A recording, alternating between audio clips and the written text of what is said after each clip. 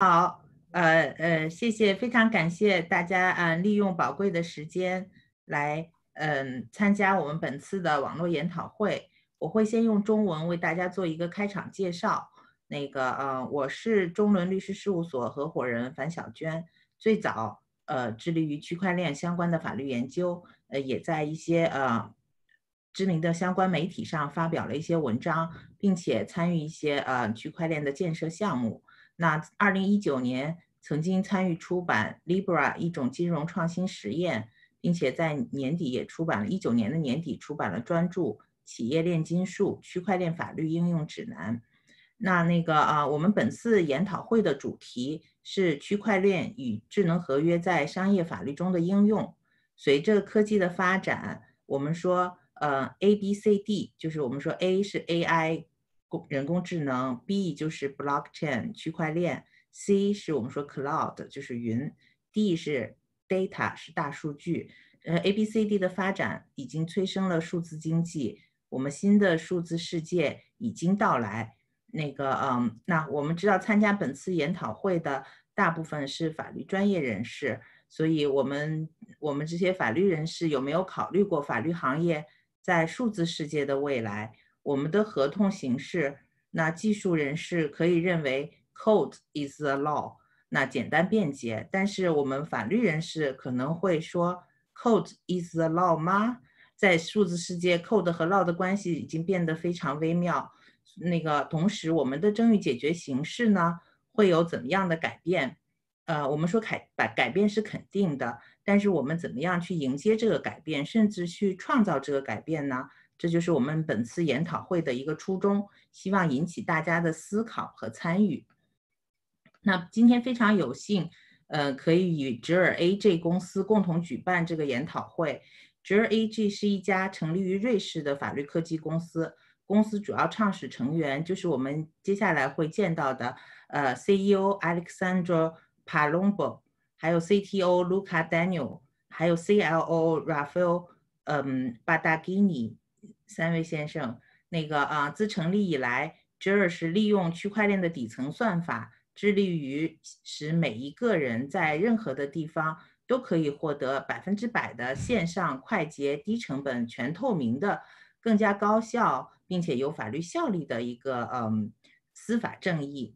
那我们在今天的研讨会中，我先为大家简单介绍一下我们几个主讲人的一个背景情况。首先是侄尔的 CEO Alexandro Palombo 先生，他在过去的3年中，在全球范围内进行过多次的演讲和发言。Alexandro 先生还被任命为圣马力诺共和国生态发展和整合部科学委员会的负责人，最近还被任命为牛津大学深度科学争议解决实验室的顾问委员。卢卡丹纽先生是侄尔的 CTO， 他数十年深耕新兴科技，目前是负责这儿区块链法律生态系统的所有的技术和运营。那卢卡先生目前是生活在印度的硅谷巴加罗尔，在这里他是组建了一个网络的服务机构，为很多初创企业中建立了一个稳定的这个生态关系。我们说这儿的 CLO 就是 Rafael Battigini 先生，他是一位意大利的职业律师，是 Battigini di Sabato 的 law firm 的创始人，为中小企业和初创企业的创新、国际化、区块链的技术，还有并购公司业务以及合同方面提供一些法律服务。同时，他还是全球律师运动组织 Legaltech 意大利分部的组织者之一。还有一位演讲者是路易吉卡提萨尼先生，是这儿的法律工程师，他是国际贸易法律硕士，意大利的职业律师，也是 Battaglini di Sabato Law Firm 的律师。路易吉先生为初创公司和中小企业提供公司的业务和商务合同方面的法律服务，并且对区块链相关的创新和国际仲裁均有深入的研究。作为一名年轻律师，正是这样的兴趣和经历使他成为了这儿的议员。今天呢，Rafael Battaglini 先生会作为第一位演讲者，为大家介绍智能合约，为大家介绍智能法律合同的一个基本原理，包括智能法律合同的定义来源以及实际可行的方案。接着会有鲁伊吉 Cantisani 先生为大家讲述从传统的争议解决到线上争议解决的数字化进程，以及区块链技术能够为此带来的优势和便利。Alexandra 和 Luca 先生会在之后带来关于法律科技领域具体实用业务相关的一个演讲。那接下来我们就最后会有我跟大家一起分享中国法律科技的一些发展状况。那接下来我们就欢迎 Rafael Battaglini 先生带给我们的主题演讲 Smart Legal Contracts。Hello, hello, Rafael, Mr. Rafael. Hello, Jane. Hello. Nice to meet you. Hi, nice to meet you. Thank you, everybody, for being here today. So, shall I start with my presentation? Okay. Apparently, I cannot share my screen. In the meantime, that this technical issue is resolved, I can start discussing. So my presentation is about smart legal contracts, and of course, this starts with what a smart contract is actually before discussing what a smart legal contract is. In order to do so, we need first of all to point out that smart contract is not something that was born with blockchain. Smart contract was theorized in 1994. Nick Szabo, who was a computer scientist and also a legal scholar, theorized the smart contract. Apparently, I finally have the possibility. Yes, just give me a sec, please. Okay. Okay. So you are seeing now my presentation. So in 1994, Nick Szabo suggested a first definition of smart contract, which was a smart contract is a computerized transaction protocol that executes the terms of a contract. So basically, smart contract is a software that executes the terms of a contract, and the purpose of doing so was to lowering fraud loss, arbitration, and enforcement costs.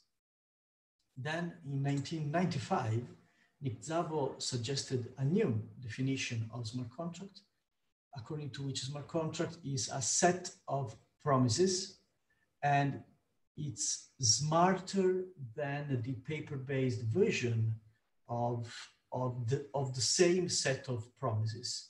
And he also pointed out correctly that no use of artificial intelligence was implied. So smart contract is a software. Yeah, it executes the terms of a contract. It includes a set of promises. And finally, in 1996, Nick Szabo suggested a third version of this definition, which was a smart contract is a set of promises specified in digital form. Interesting enough, this smart contract approach didn't have a very wide resonance. We had to wait until 2014 when the Ethereum blockchain and the Ethereum white paper were divulged to the public. And then was the time where the term smart contract was appreciated by a wider range of people, because the inventor of Ethereum is the first blockchain that was created especially for smart contract, meaning computer software that executes the terms of a contract was adopted. Actually, we should talk about a decentralized smart contract, meaning a smart contract deployed on the blockchain. But since the Ethereum blockchain became so utilized by a large amount of people, when we now use the word smart contract, we are implicitly saying that it is a smart contract on a blockchain. And if you look at the legal definitions of smart contract available in nations such as Delaware, Tennessee, or Malta, Italy, smart contract is always linked to distributed ledger technology, to blockchain. So today, we can actually say that a smart contract is a smart contract only if it's deployed on a blockchain. And what you see here is the actual appearance of a smart contract. So it's a text written with a programming language, for example, Ethereum and VeChain, that is a Chinese blockchain where Jur is developed, adopted the so-called Solidity programming language. So in a nutshell, a smart contract is an event-driven software that provides an output. Event-driven because a smart contract requires a triggering event in order to start working, to start functioning. And this triggering event might be an information that is present on the blockchain, or might be an information that is available outside a blockchain. In this case, we need someone or something that takes this information outside the blockchain and sends this information to the smart contract. This source of information is called oracle. Oracle are the source of information from off-chain to smart contracts on-chain. And oracles might be a human person, a legal entity like a bank, a website like an index or the stock exchange, or might be a hardware like a sensor. You can imagine a GPS sensor may provide an information concerning the position of an object, such as a container. After giving this theoretical explanation, I would like to move to a more practical approach with the FISI case study. FISI was a project from AXA, which is a multinational insurance company, launched in 2017 and ended at the end of 2019. It was an insurance policy on flight delays and cancellation managed by a smart contract. So basically, you had to go to the fisi.axa website. You concluded a traditional online insurance contract, but behind it, there was a smart contract. A smart contract that in the 2017 version was quite simple, let's say, because it was comprised by 221 lines of code. And actually, you can check the code by searching it on the Ethereum blockchain, and you will be able to click on this presentation later on to check on blockchain the actual code of this smart contract. The insured event was only the 2-hour delay of flight, and very specific data were stored on the smart contract. The flight details, the limit time of our arrival, the premium paid, the indemnity to be paid, and product ID, I mean, meaning the typology of contract. The interesting part here is that the source of this information, the oracle, in this very case, was AXA itself. So many people criticized this approach from AXA because they believed it was only, like marketing approach with no actual trust involved in this.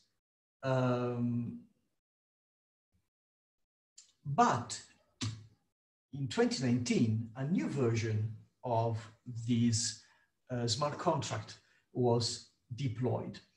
And it was a much more complicated smart contract, because if the first version, as I mentioned before, was made of 221 lines, the new version was more than 750 lines. The reason of this is that, first of all, the insured event was not only the 2-hour delay, but also the cancellation of the flight. The data collected were the same, meaning the flight details, limit time of arrival, premium paid, indemnity, and product ID. But in this case, there were two very important features added. First of all, was that there was an external oracle, a third-party oracle, which is Flight Stats. That is a website that monitor the flights all over the world. So in this case, it was no longer AXA, the oracle, providing the crucial information concerning the status of the flight, but was a third-party provider. And secondly, that payments in Ether were possible. Ether is the cryptocurrency of the Ethereum blockchain. And in the second version of the Fizzy smart contract, it was possible for the user, for the client, for the customer to pay in Ether and to receive payments in Ether, all of which was automatically managed by the smart contract. Also, in this case, you can check the actual smart contract, and each transaction managed by this smart contract on the Ethereum blockchain at the link provided. Of course, you should feel free to go deeper on this case study, and you will find specific links to several articles and also a podcast to go deeper in this case study. It is important to state again that this project was shut down in December 2019. In my personal opinion, this was a very interesting use case. It is the reason why I wanted to present it to you today, because it is an example of how a multinational company, insurance company, approached this very new technology. They started with a first step with a simple, let's say simple enough smart contract with no external oracle. And then they did a very important step forward with a much more longer, much more complicated smart contract with an external oracle and payment in cryptocurrency. I can assure you that this is not as simple as said for a huge company. So I actually appreciated how AXA decided to step into the blockchain realm, the smart contract realm, and I actually hope they will start a new project, a new improved version of the Fizzy smart contract.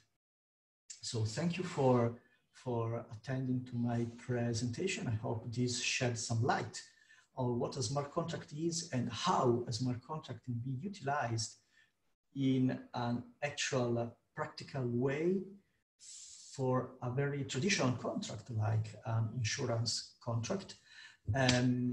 so that you can understand how the smart contract can actually impact the legal world, and how we can move from a smart contract to a smart legal contract, where a smart legal contract might be, or where the smart contract is a tool to automate obligations drafted, provided for under a contract, a traditional contract, or smart legal contract may also mean total substitution of the traditional contract with a text written in computer code and traditional language. I want to stress this. When you will be able to check the code of the physical contract, you will see that information are not written only in computer code, but also in traditional language. In order to explain to non-developers what's the actual meaning of the computer code deployed on the blockchain.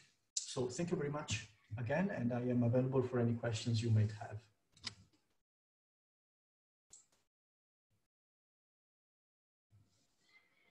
Okay. Federico, Jane, thank you. Thank you, Mr. Raphael. So if anyone have questions, you can ask now, or if you have question later, we will have the Q&A section after all the speeches. Okay, anyone has question? No? Okay. If no, then let's invite Luigi Cattisani to have the speech, dispute resolution and the blockchain. Okay.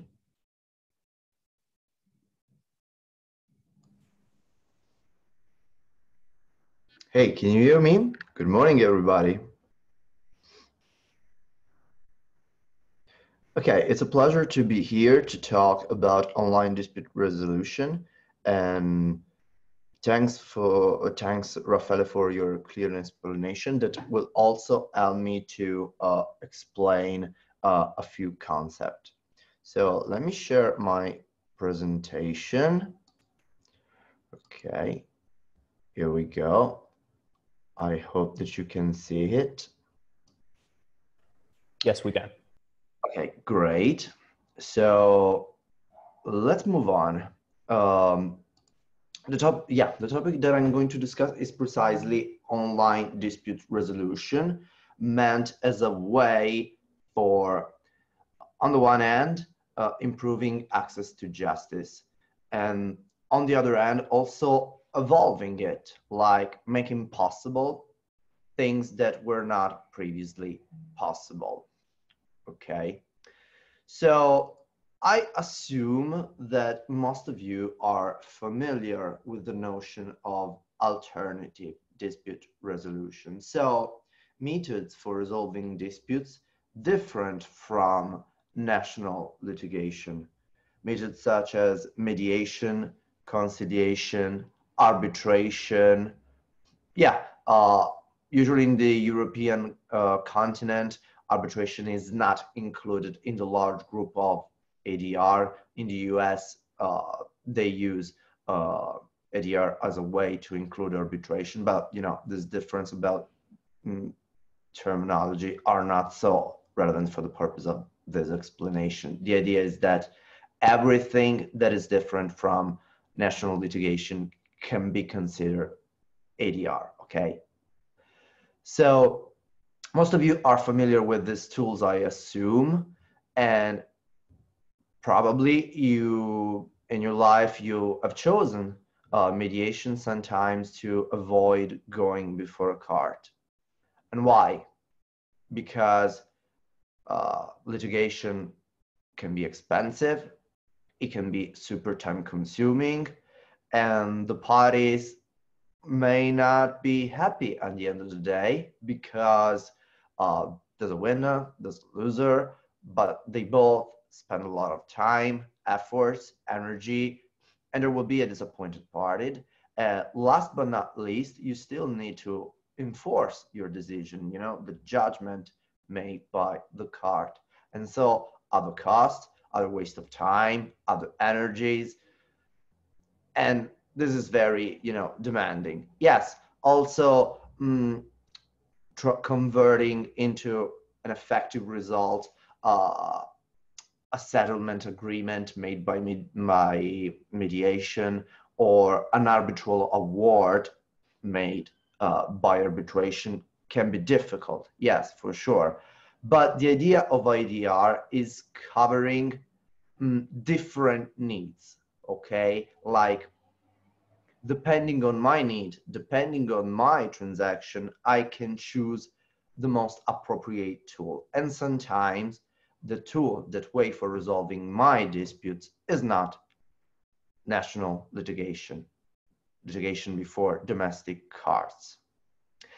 And if that's the underlying concept, like using different dispute resolution methods for covering different needs, it's easy to explain why and how ODR, so online dispute resolution, came to light.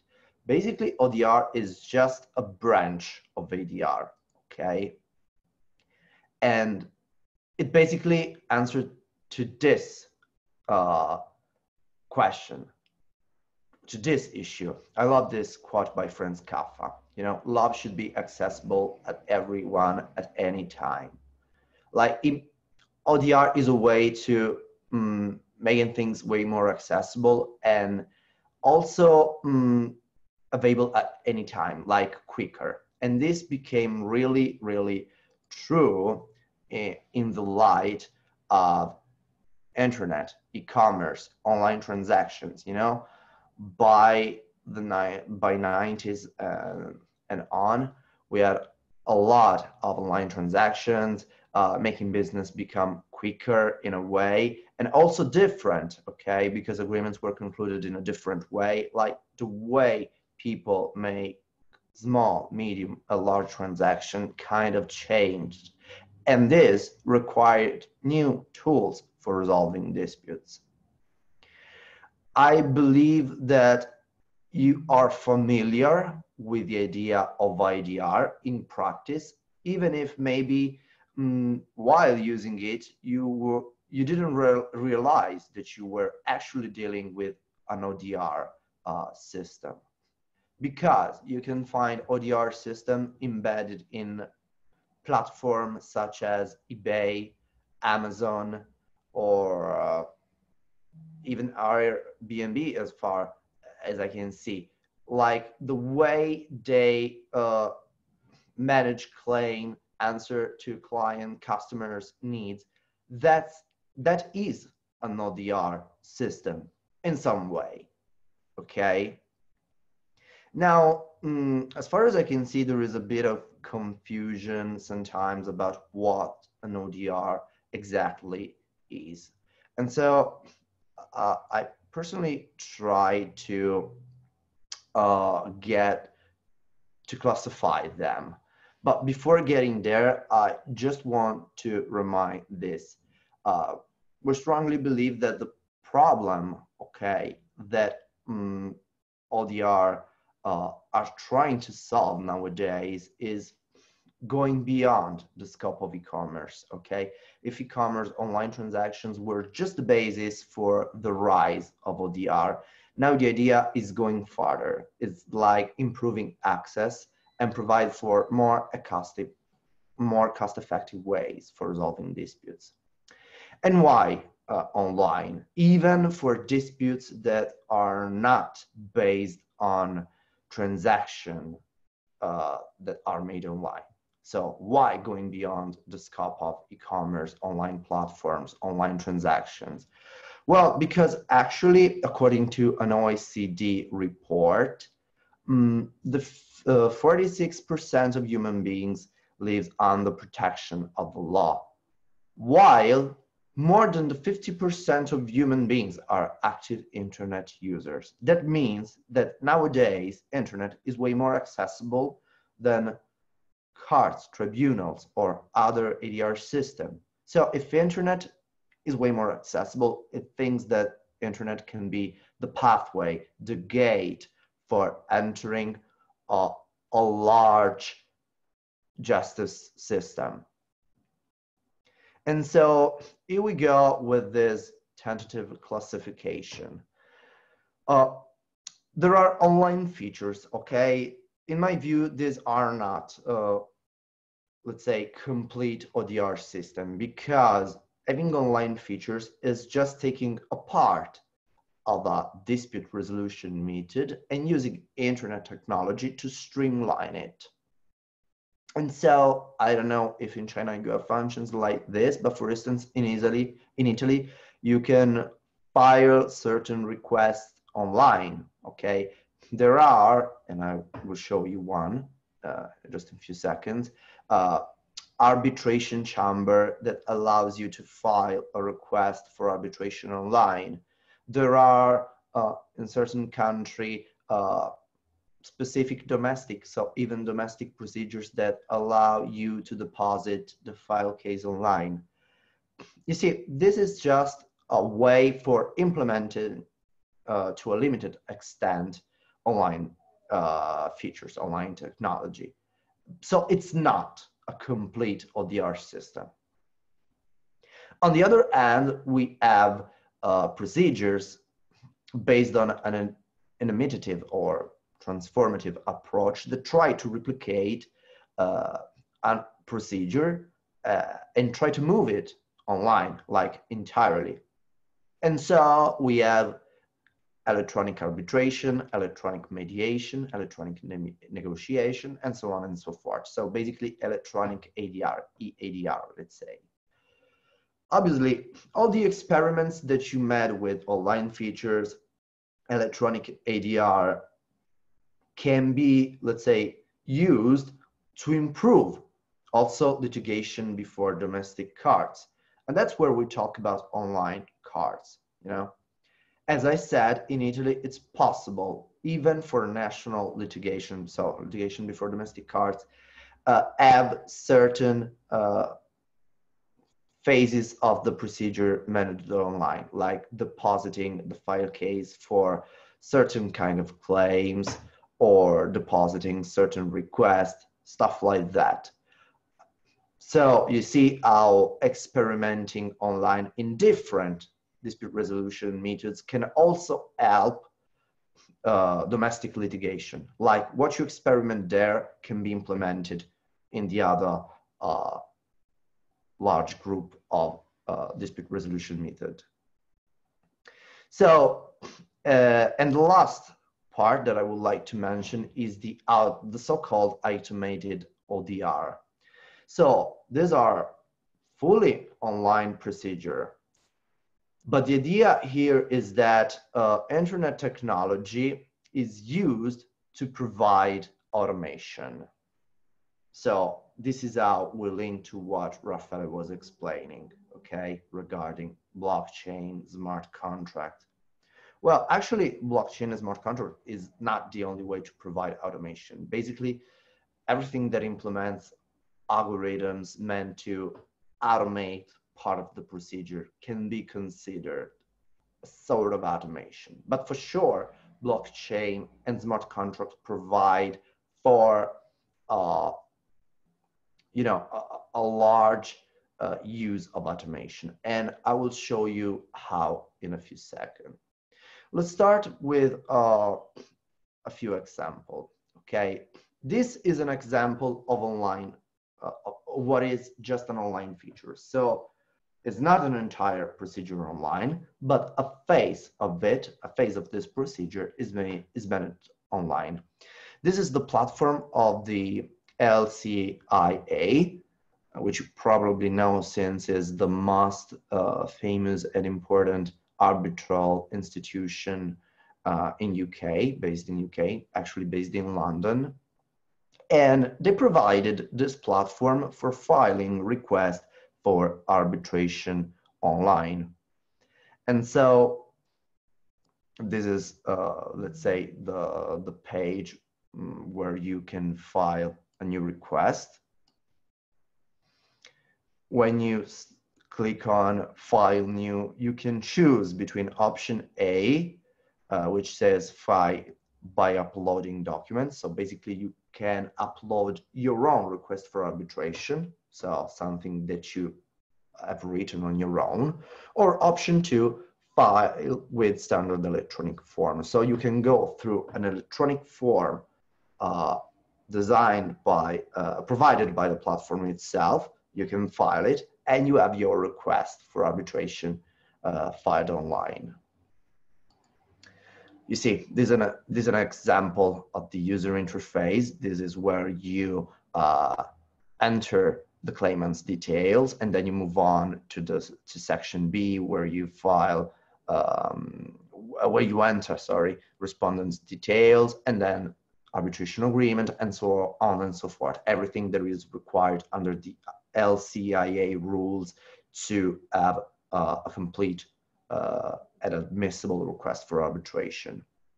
So this is interesting in my view, and even if it's not a fully online procedure, it's still something, you know, you make way more accessible and easier at least the introduction phase of the arbitral proceedings. And also the electronic form can serve as a guideline, because if you think of it, it exactly tells you what you need to be doing to have a complete request. So this is also out. And now I would like to show you a fully online procedure. It's something that we developed at Jure, so for me it's the easiest way to explain, to talk about an ODR, because it's something that we are really familiar with. This is the Jure Beta platform, okay, which uses smart contracts to secure your contracts, your transactions, and also provide a quick and basically a quick dispute resolution way at almost no cost, okay? And the people that you're seeing there are, well, obviously Luca by the Jure team, who was assisting two members of the Jure community, Stefan and Daniela, which performed, okay, a purchase of a car. One was the seller, the other one was the buyer, on our platform, on the Jure Beta platform. And I'm pretty sure that Federico can share the whole story by means of the chat. Anyways, how does this platform work? Well, basically the parties, so the buyer and the seller, landed on the platform. They obviously created their wallet. They enter these details, so the details of the electronic wallets of both parties, name,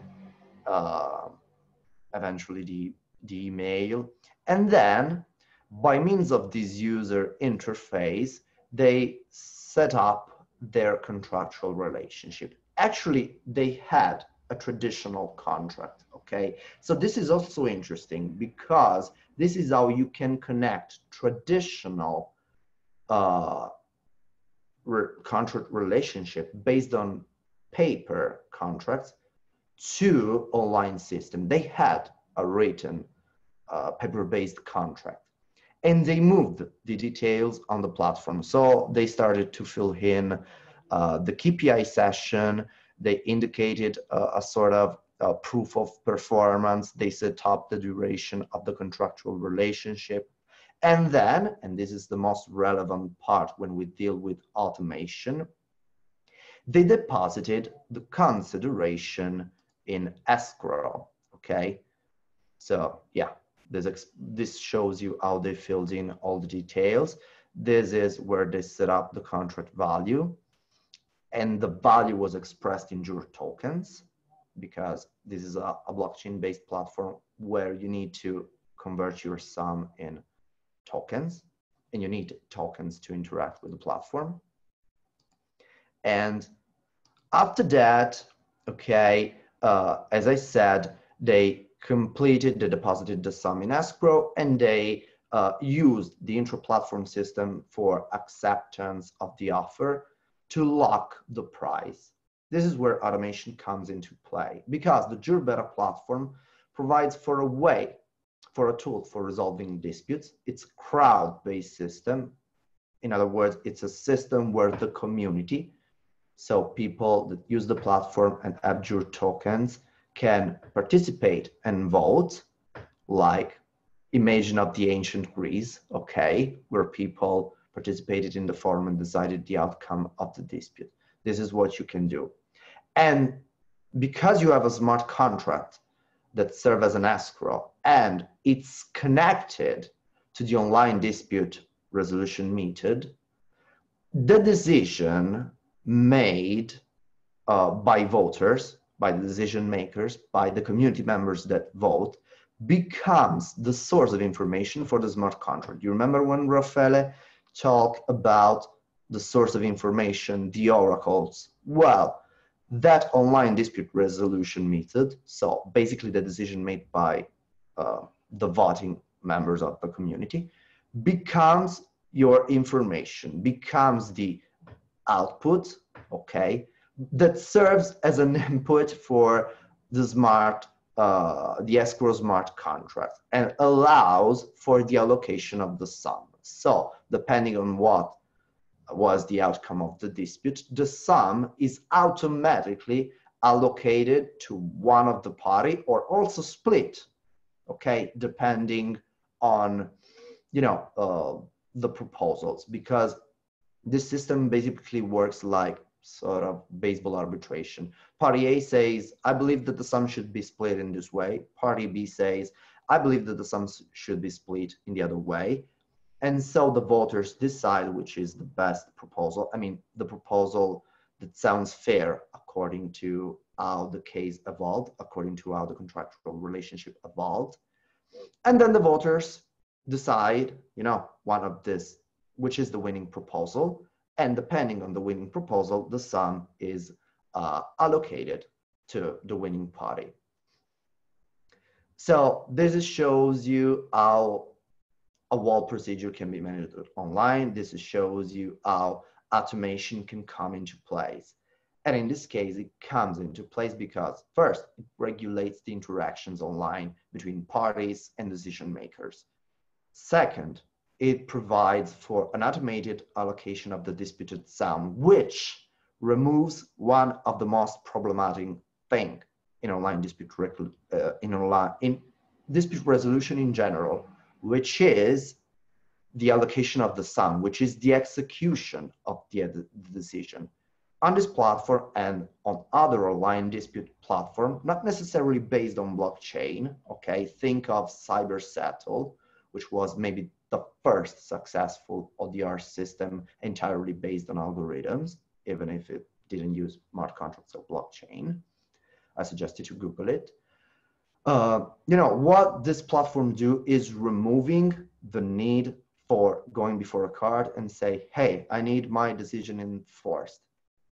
You don't need it because the system automatically, this system automatically moves your sum, automatically serves the purpose of your, let's say, dispute, of your claim. And so, yeah, these are just other few screenshots that shows you how the platform branch. You see, this is where you choose success or dispute. If you're not pleased with how the contract has been performed, you start a dispute. And this is the user interface that show you how voters are currently, members of the community are currently voting the two proposals that I mentioned, Proposal A and Proposal B. That's the percentage of the vote. And the system is very transparent, so you can check all users that vote. Here, they are listed according to the number of their electronic wallets. You can also read the message that they leave. So basically, the arguments that they provided to sustain their arguments, to motivate their decision, how they voted. And so this also gives you a good understanding of who is an engaged and serious voter and who is not. And eventually, but this is another topic, maybe understanding how the relationship between decision makers both, but it's just to give you an understanding, okay, of the platform. And then, yes, when the duration of the dispute has expired, you have the final result, okay? So in this case, it's more than 51% for this proposal, the proposal made by John Carpenter. Obviously, it's pseudonymous. And then the sum is allocated to the winning party according to the outcome of this voting system. So just to conclude, smart contracts and blockchain, I mean, ODR in general can be a way to automate and provide more accessibility and in some case, lowering cost, okay? Blockchain and smart contracts allow to do something more, like implement algorithms to automate, set up platforms where community can decide. They can be used to, obviously, since they're based on blockchain, this means also a more secure environment and information, you know, are recorded on blockchain, they're immutable, all the technicalities of blockchain. But as you can see, they also provide for a way for creating new ODR, since the example that you've seen so far is not the imitation of another dispute resolution mechanism. It's something completely new. Yes, it's inspired by systems such as baseball arbitration and other stuff, but per se, it's something totally new. But this technology can also use to replicate existing ADR. So I believe that these are really versatile tools. I hope that the explanation was clear, and if you have more questions, feel free to contact me and Wall, your team. And now it's time for a QA, I assume. Or if you have questions right now, or we can talk later when every speaker has presented.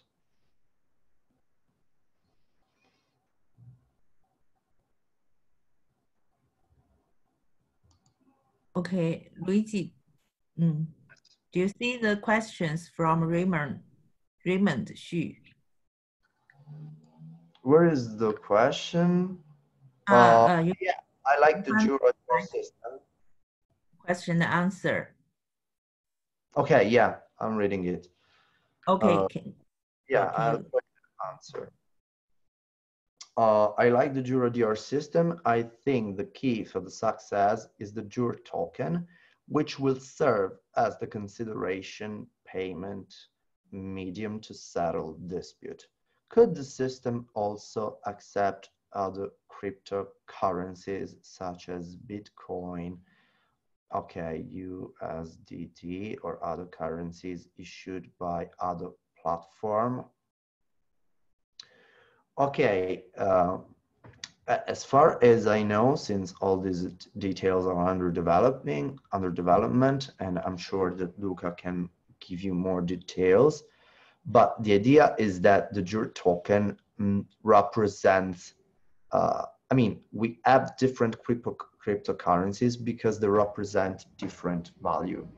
The Jura token actually represents the value of this ecosystem, and it's not just a payment token. So you see, Bitcoin is just a payment token. The token is made for make payment, okay, for making payments.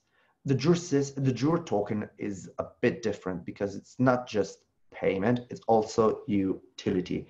You basically use it as a tool, as a, let's say, as a electronic pass for performing other actions, which you cannot see in this beta version of the platform, but I can give you a few examples. Let's say it can be used to, for instance, set up an arbitration hub, okay, since the platform is evolving and is actually trying to implement also proper arbitral chambers, online arbitral chambers. It can be used basically as a pass for other interactions between the players engaged in the ecosystem. So it's not just made for payment. So can you use other cryptocurrencies or other kind of currencies? My answer is directly, not really.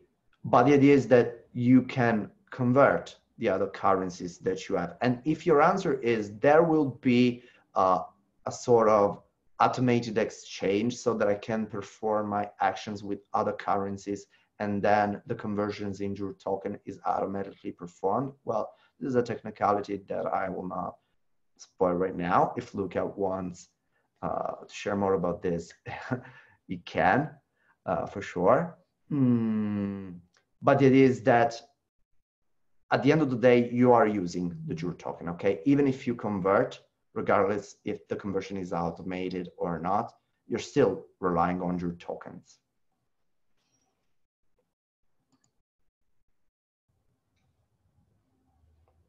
I see another question, which is in the chat system. May I ask how much and how long time one ODR procedure takes?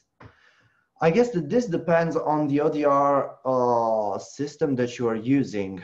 Like for me, I've used the system of Amazon a few times and it took just a few days. And as regards the Jur platform, the example that I show you is like based on 7 days duration, 7 days duration. So it really depends, but usually they're meant to be quick.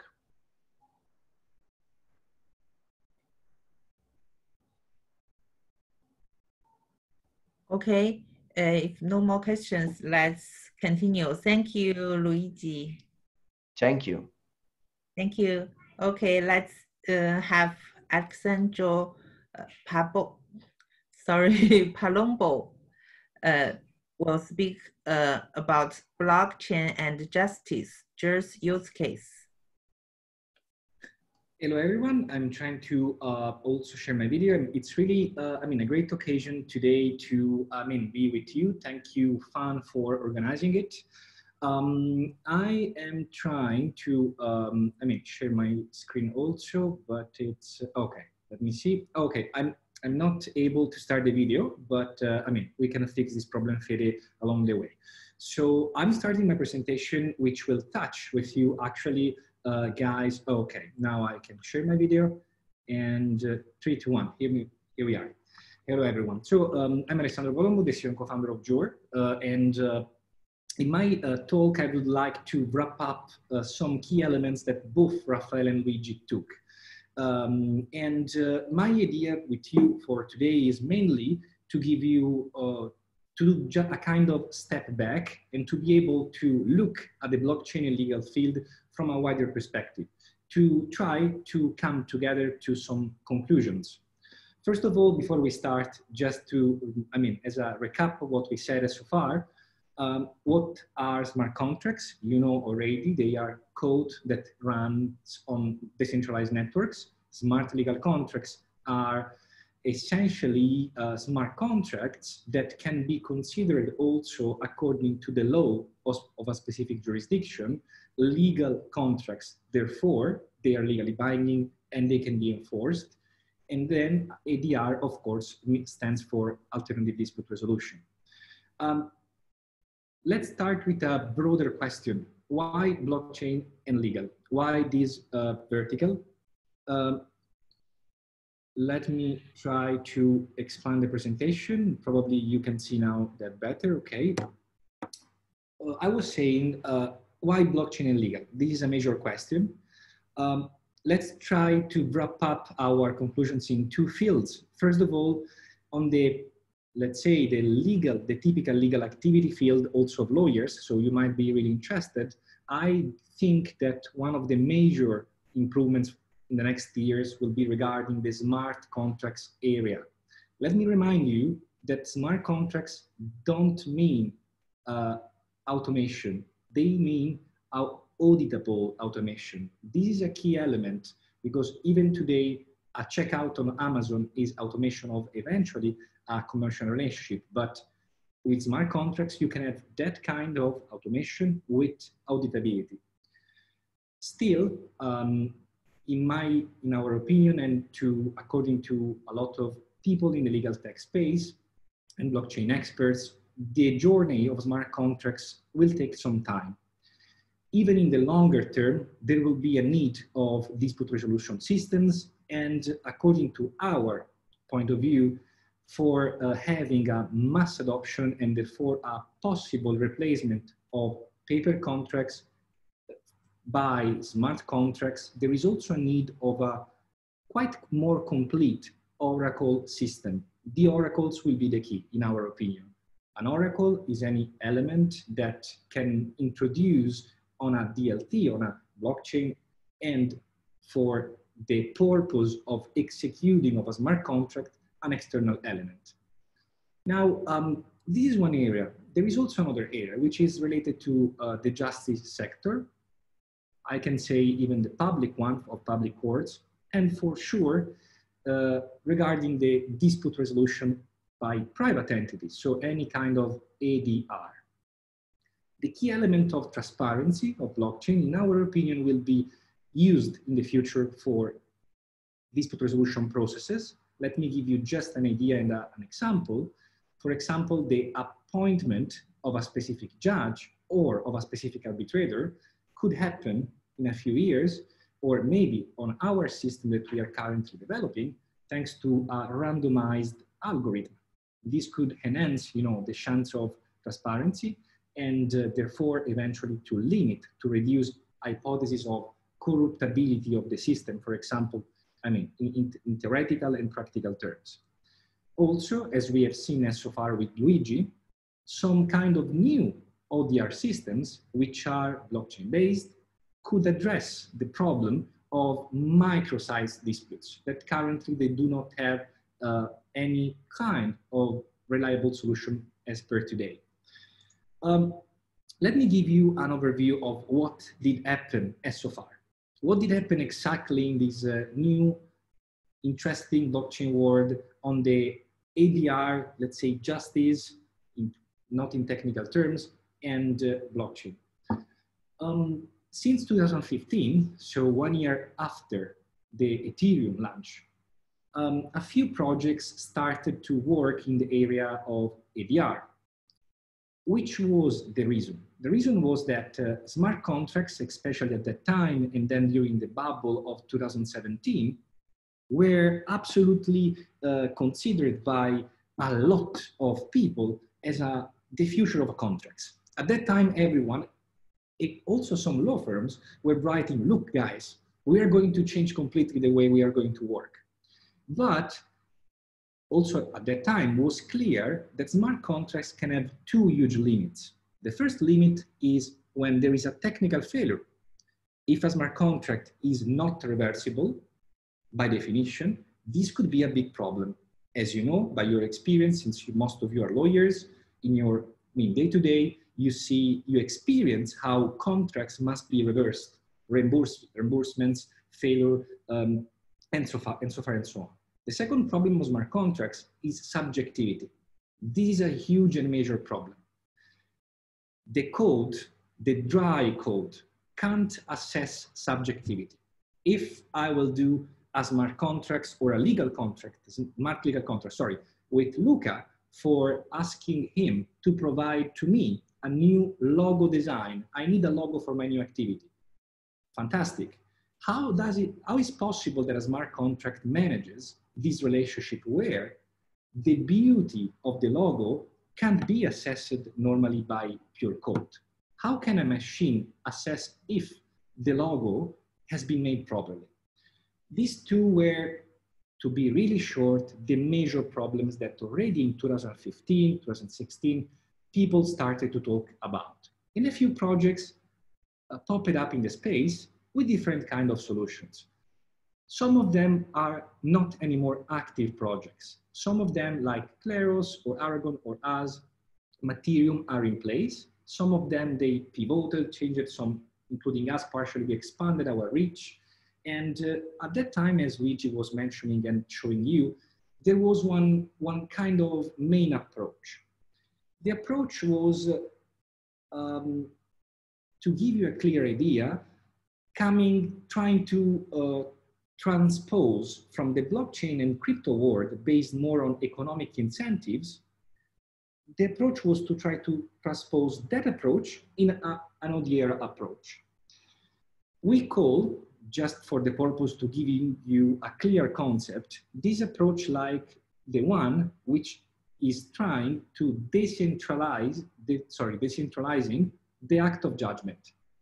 So as in the example that Luigi was showing you, including us at Jure with the OpenLayer platform, we tried, and we are still testing with universities and people, to build an ODR system for some really small claims where a group of people, like a jury, can vote on one side or on the other. And according to the vote they express, they could be rewarded. This approach has been similar to some other projects. And this model, of course, has one core principle. There is no written decision. There is no arbitrator. There is no one single judge, let's say. And therefore, it is not clear, at least in most of these projects, if there can be a typical, right of defense expressed and guaranteed by the chance of the claimant and the respondent to explain their own reasons by written means, for example.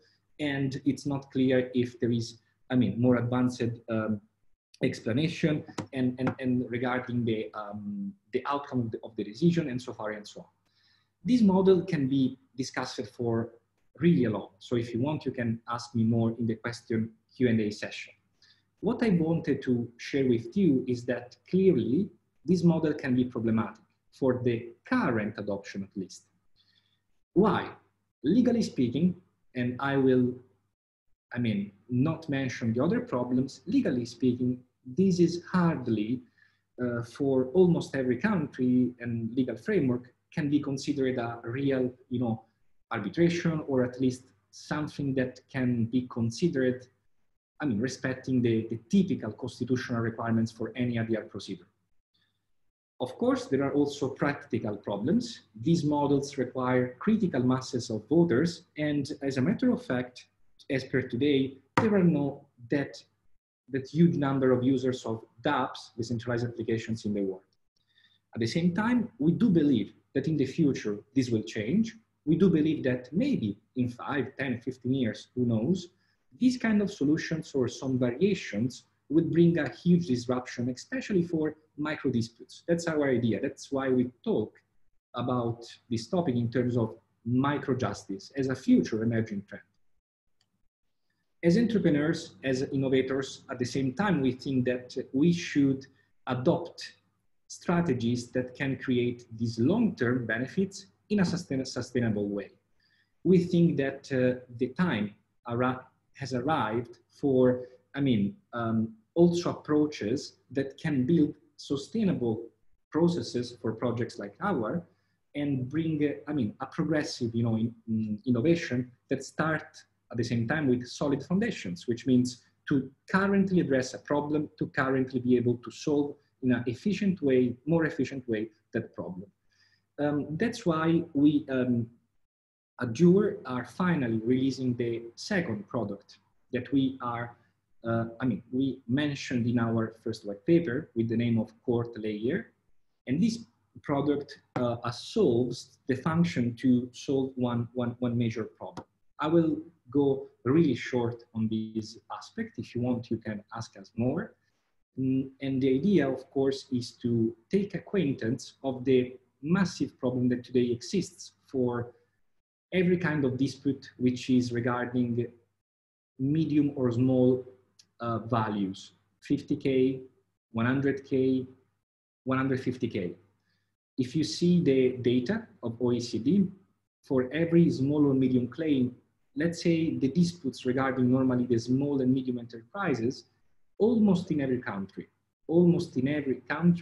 they require a lot of money and a lot of time. And this creates a huge problem in terms of loss of GDP for the country and in terms, of course, of efficiency of the economical system. This data is also a bit, we like to put this kind of concept together with another data. Of course, it's just an estimation. 46% they estimate of human beings live today under protection of the law. Part of these, of course, regards civil and administrative disputes. Other part of this estimation regards public and criminal law that we do not touch for sure. At the same time, 59% of the people today are estimated to have access to internet. So what we propose and we are finally delivering is a new system. We are delivering a platform, which is a multi-jurisdiction platform, which is 100% digital, and it covers 166 countries, as the institutional model is legally recognized, at least in those 166 countries. The purpose of this platform is to allow the creation of digital arbitration chambers. We call them hubs. The idea is to provide a legally binding procedure in terms of arbitration, which hopefully guarantees the solution of a dispute in 30 days. It's clear that in case of technical consultancy activities required, this timeframe can expand. It might be 60 days, it might be 4 months eventually. The costs of this procedure should be a bit less than the today alternatives.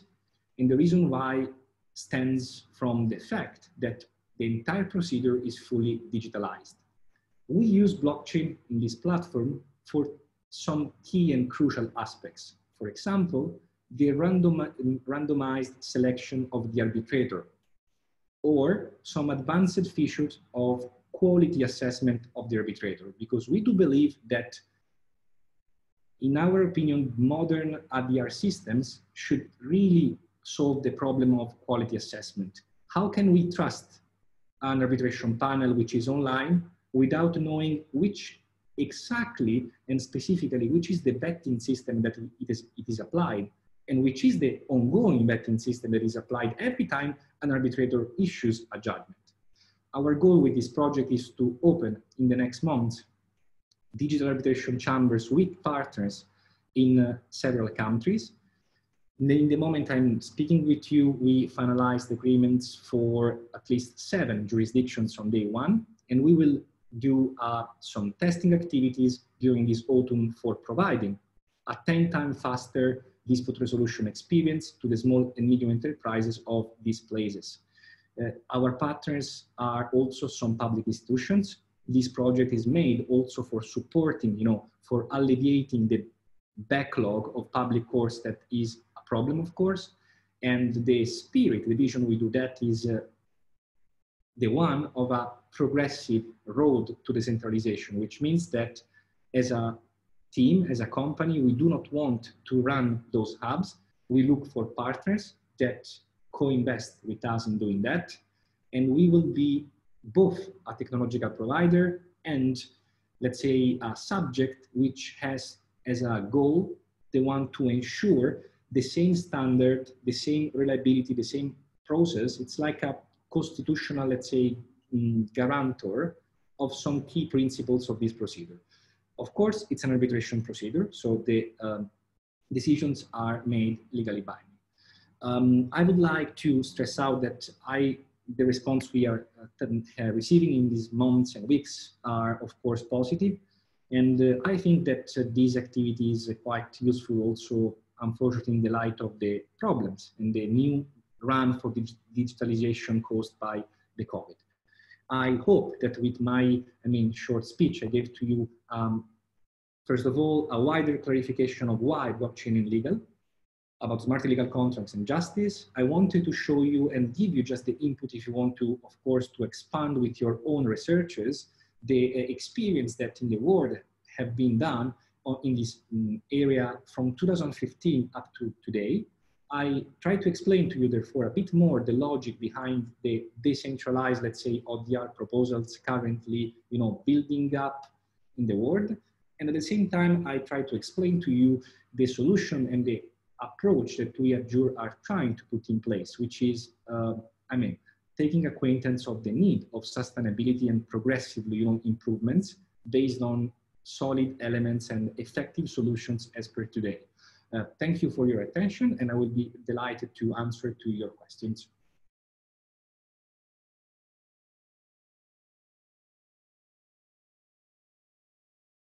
I'm trying to see if there are Q&A. Okay, it seems they are not. Maybe, Luca, we can wrap up some Q&A of... Yeah, Ale, first let's leave the word to Jane.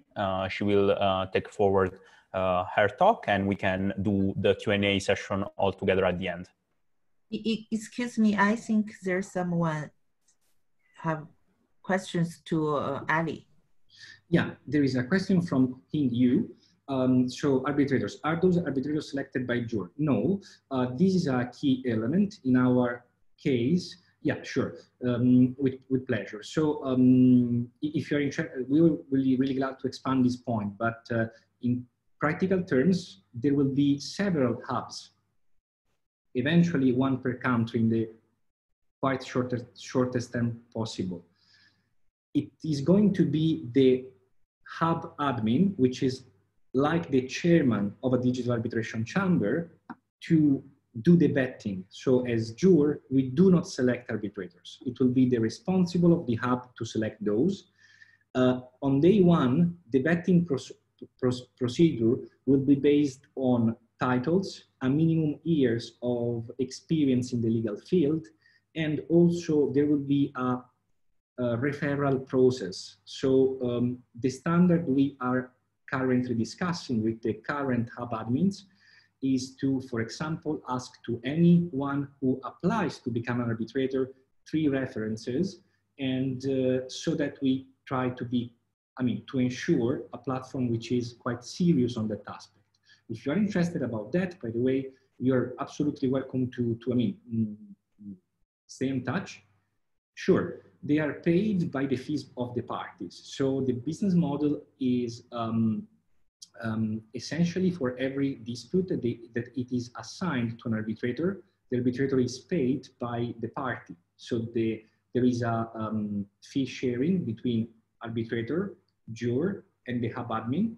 Most of this fee goes, of course, to the arbitrator when there is one single arbitrator, or to the 3 arbitrators when the procedure is made with 3 arbitrators. So normally, according to the studies and all the simulations we did on 10 countries, the fees to be paid is quite interesting for the arbitrator, and at the same time, it is considered as, at least virtually for now, really affordable for the party. So to be really clear, in case someone becomes an arbitrator in the future, comfortably from the platform, there will be a chance that they will be assigned with the dispute resolution of a dispute, and there will be a clear, amount paid.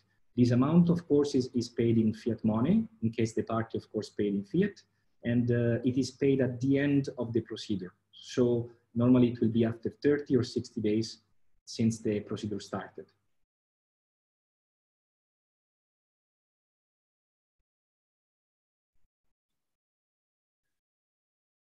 Okay, if someone has more, okay, here you go. If the case, okay, no, I'm trying fun. I'm trying to. There are a lot of interesting questions from Ing, so I'm going forward. Thanks, Ing, for this the interest that you are showing. Really, really appreciated. So you are touching now. Ing is asking, what does happen in case of a small amount dispute? How is the economic effectiveness being considered? So the standard we propose to every digital arbitration chamber, but again, the final decision is not on juror, is to, generally speaking, ask as a fee for dispute resolution the 5% of the value of the dispute. So when you ask me this question, we have to analyze the target of disputes that a specific hub wants to, again, targeting. And where the 5% of the dispute is too low, it might be a bit increased. So just to give you an idea, some hubs that we are currently building up will be targeting disputes of at least 30K or 50K of value. So below that threshold, they probably won't be interested in solving the dispute. At the same time, there will be other hubs targeting only really small disputes, and they will try to be even faster in the dispute resolution procedure. Of course, not in the first month, but for disputes below 10K, for example, $10,000, we as a platform and some hub admins will encourage only in that case lawyerless procedures. But why? Because normally it depends on the country, but in most of the countries, normally, if you have a dispute of $3,000, as per today, you probably will avoid to go before public courts. Of course, you will avoid to go before arbitration. And as a matter of fact, in some countries, there are no efficient solutions. In some countries, there are in place. So in case like this, for example, 3K disputes, there will be, most of the fee will go to the arbitrator and it will be higher than 5%. We will encourage in that case to have an arbitrator which is going to also manage the dispute without lawyers. So you will have to do also, another job, but which is the preparation and clarification of the, the claims, talking with a single party. But we expect that to happen not before than Q2 2021. So on the first days, the first apps probably will target 30, 50K disputes at least, up to $1 million, and the fee will go, mostly to the arbitrator. So if you are interested about that, please send us an email. We will be absolutely glad to keep you posted. Also, when you want about the chance to apply to become arbitrator in the upcoming apps.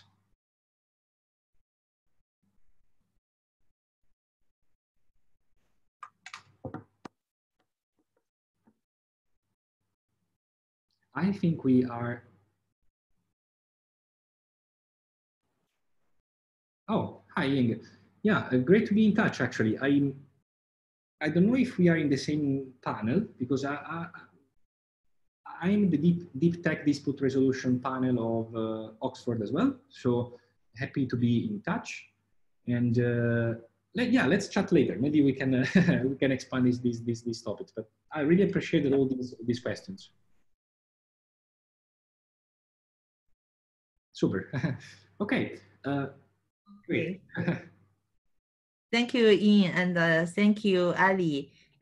Luca, do you want to add anything? Oh, we just move on. I think, Jane, we can move on. You can touch maybe briefly, on the Legaltech scenario in China, and then we can move with a very quick Q&A session. Okay, sure. Thank you. Okay, sorry, I will make my speech in Chinese. Okay. Sure, go ahead. Let me share my.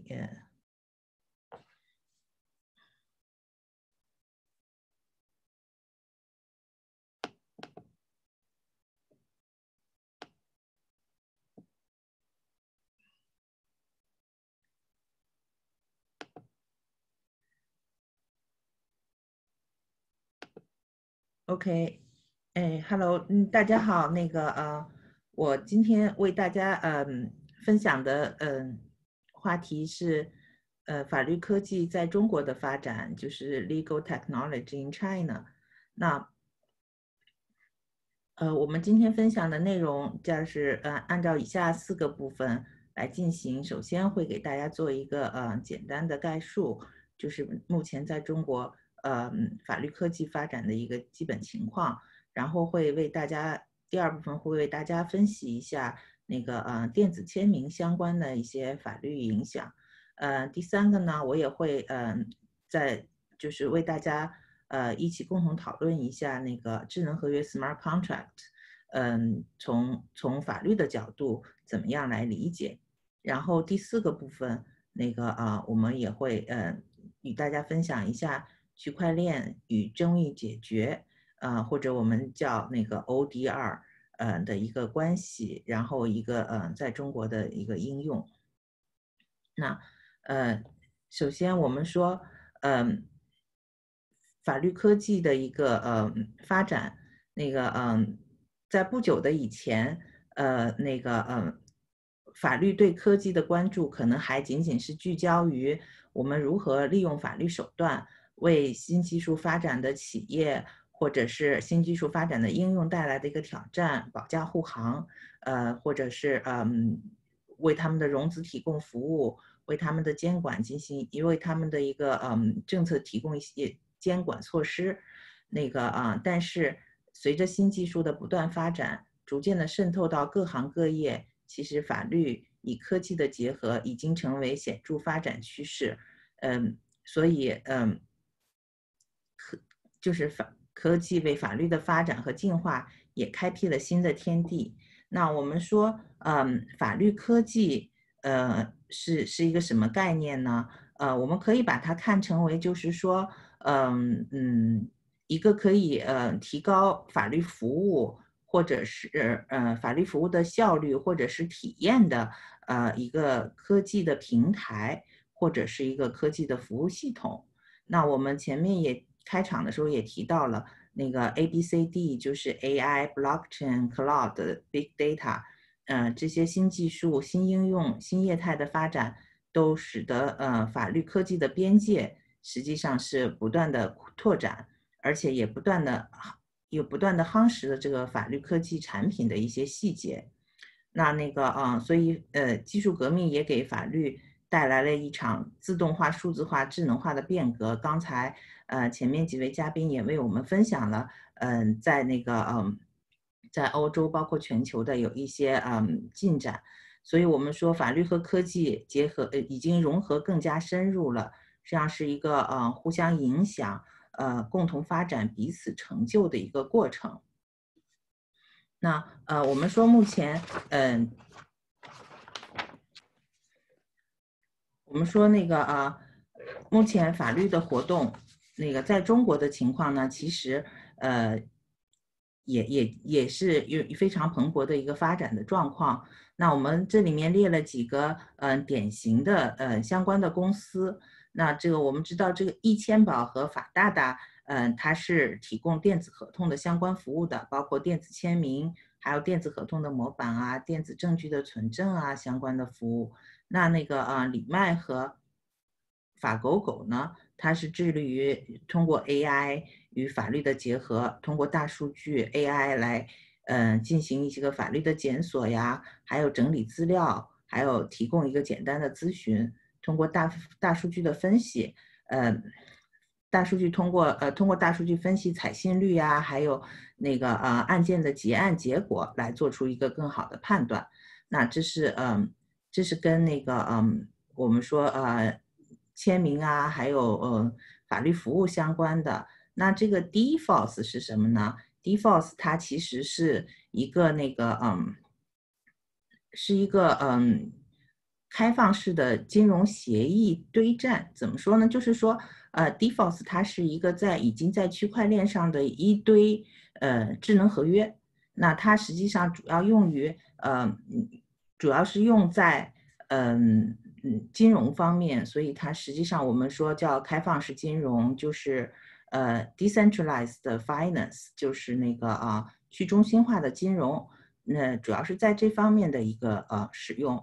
我们为什么要在这里提它呢？就是实际上这个 decentralized 的这个finance 发展也很快，然后他们有很多的合约是值得我们也要就是法律人士也要进行一个研究的。那其实从这些方面来看呢，我们看法律科技的发展大概是就是有这样的3个阶段。那第一个阶段呢，就是是一个法律信息，或者我们说是一个法律信息和诉讼流程的这样一个数字化和在线化的一个发展。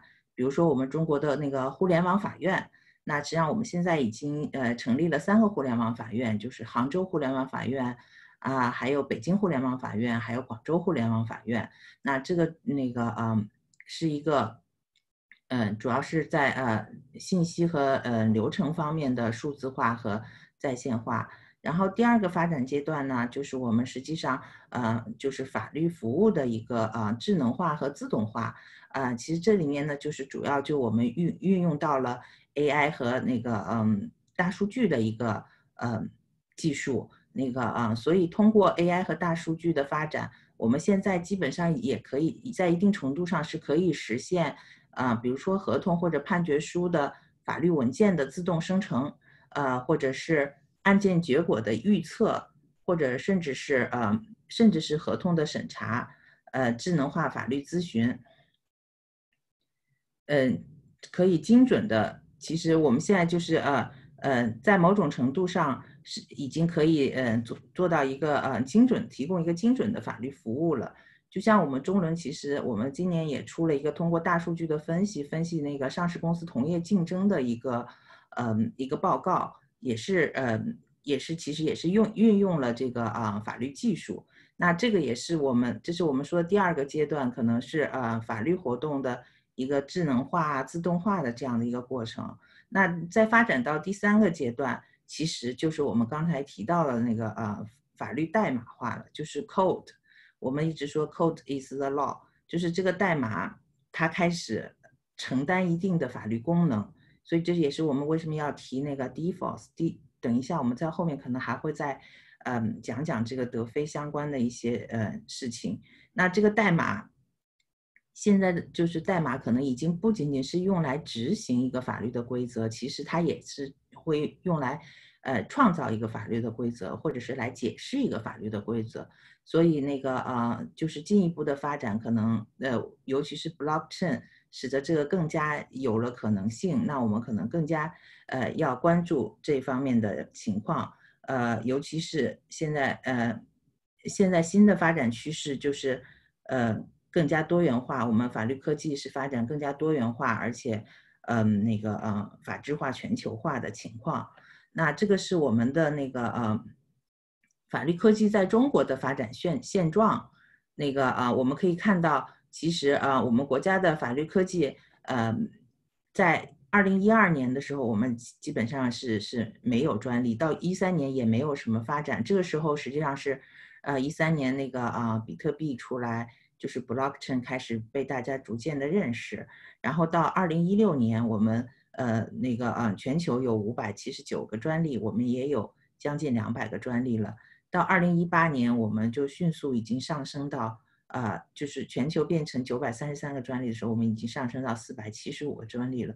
我们可以看到，就是说很多的技术的团队也开始关注这个法律这个领域，所以可能在法律科技的方面，也开始逐渐增加了那个专利的申请数量。那我们说这个专利申请数量也是一定程度上可以作为一个我们判断这个技术发展的情况的一个标签吧。那我们说我们一直说这个新技术，那新技术跟我们法律比较紧密相关的部分，其实就是我们一直提到的ABCD 都是相关的。那说人工智能呢，就是因为其实人工智能的应用已经有很多公司可以通过人工智能来进行律师的选择，包括进行一些案例的梳理，甚至案例的梳理、推荐律师，或者是或者是通过人工智能来分析，来进行一个就是法规的搜索。那通过大数据呢，我们知道就是有些大数据的应用使得就比如说有一些案件经过大数据的分析以后，对于案件的审判的一个结果的推测，实际上都是可以实现的。所以我们看到新技术对法律的行业其实提出了很大的挑战。我们说 blockchain 这个就是更加是因为 blockchain 刚才前面几位嘉宾也分享了，就是尤其是阿里提到了 decentralization， 就是去中心化的这样一个概念。那可能通过 blockchain 就是可以实现这样的一个可能性。这个也对律师行或者对法律行业也是一个巨大的挑战，因为其实律师行业还是有一点中心化的意思的。那还有就是我们提到，其实电子签名呢也是一个也随着科技的发展也是有了一些变化。所以包括我们刚才提到的前面的易租宝啊，就是易签宝啊，法大大，就是这些电子签名公司，其实他们的技术也在从最早的那个只是互联网上那个互联网上的一个签名发展到那个利用 blockchain 或者是利用其他更先进的技术那个来进行电子签名的一个操作。那个那我们说这些新技术和我们的法律之间的关系，那我们是有一个原则。那我们这个原则呢，就是技术中立的原则，就是technology neutral。这个原则呢是什么意思呢？就是说我们对新技术的应用，是采用技术中立原则的。那个我们不会因为新技术的采用而影响法律效力。就是我们的法律一般是规定的是一个事件，那个并不会因为你使用不同的工具而使得这个事件的结果产生不同的认识。所以这个话题就是这样一个原则怎么样适用呢？等一下我们讲到智能合约的时候，再给大家做一个仔细的分析。那我们说那个这是一个技术中立的原则。那我们在那个司法实践中，那个当然就是要进行积极的探索，包括司法机关和法律行业都应该积极的参与到这个新科技在法律实务中的应用。就像我们刚才也已经跟大家分享了，其实在那个在中国目前的现状，尤其是那个就是这个病毒发生期间，其实那个互联网法院起了很大的作用。所以我们现在实际上就是在线的那个在线的法律的救济方式，其实已经在中国已经得到了一定的应用吧。那接下来我们先为大家分享一下电子签名的一些相关法律问题。首先我们说这个电子签名是那个是有一个中华人民共和国电子签名法。那我们这个法律实际上在2004年就已经首次发布了。所以这个电子签名本身并不是一个新鲜的东西，只是说在2004年的时候，可能技术手段是不一样的。所以那个电子签名法在2015年做过一次修订，然后2019年去年又做过一次第二次修订。那这是现在我们看到的最新的是那个19年4月23日发布实施的。那我们看到这里面就是提到了就是电子签名，它对电子签名是有一个定义的，就是用数据电文以电子形式所含所赋予识别签名人身份，表明签名人认可其中内容的一个数据。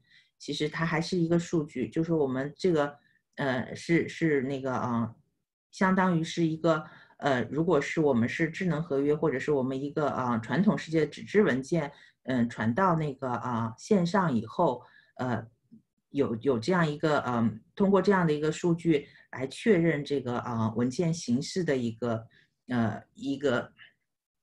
就是等于是一个形式一个工具。那个那我们说这个电子签名可以适用于什么样的合同？那大家可以看到，它是适用于商业合同是没有问题，但是适用于跟人身有关系的合同，那就是不可以适用的，这是中国的法律规定的。然后当然也对于那个公用事业服务的一部分也是禁止适用那个电子签名的。那我们就看一下那个可靠的电子签名的一个生效要件，那是怎么样规定的？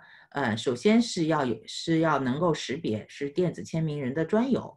那个这个我们的电子签名的那个服务商，就我们刚才提到的易签宝什么，他们都是可以做到，就是要电子签名人专有，然后要由电子签名人控制，它可以自由使用的。那个也不会被别人拿来使用。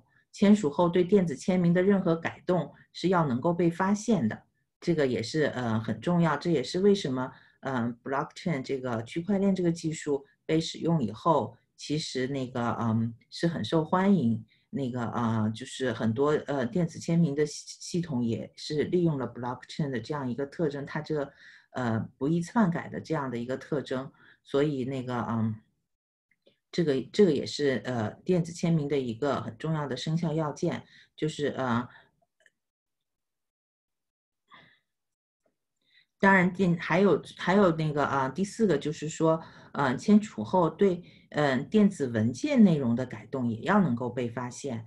那这个目前的那个电子签名技术提供商应该基本上都是实现这样的功能都是没有问题。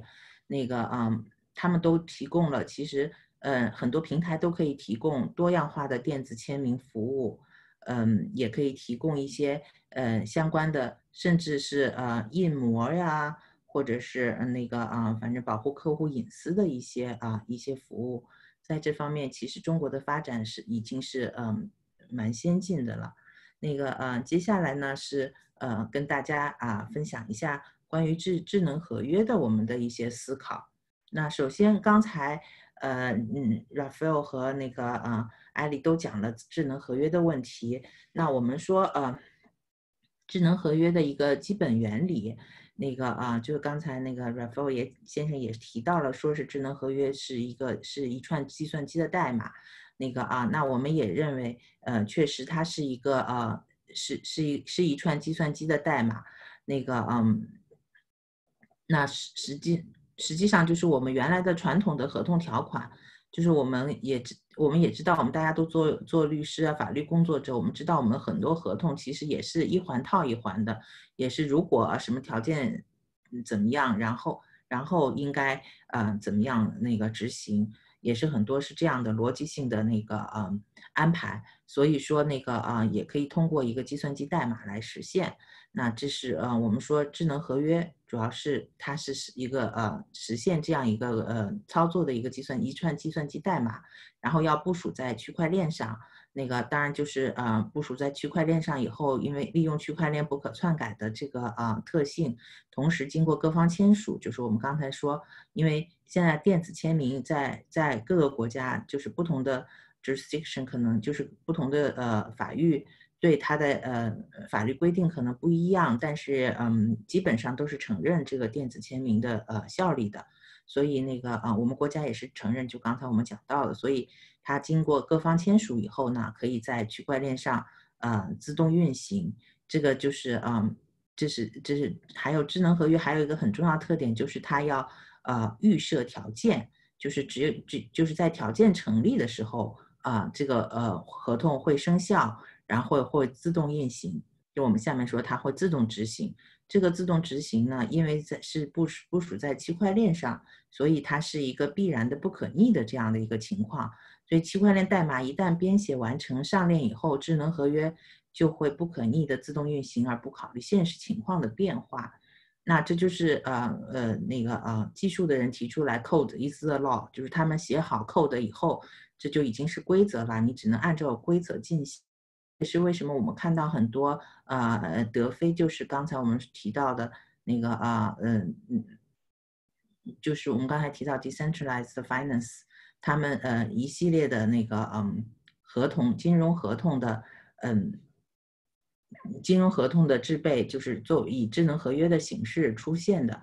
那我们说从我们法律人的角度来看，智能合约和我们说的合同法下的合同是什么关系呢？